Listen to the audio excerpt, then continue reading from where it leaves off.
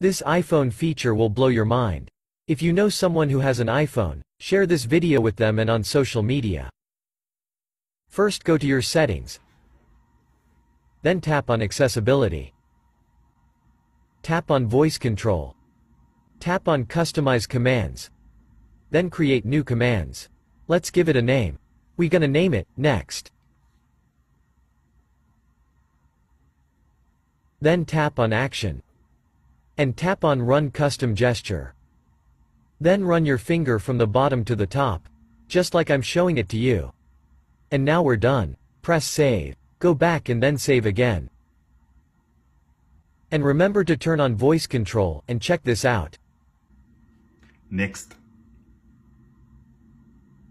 Next.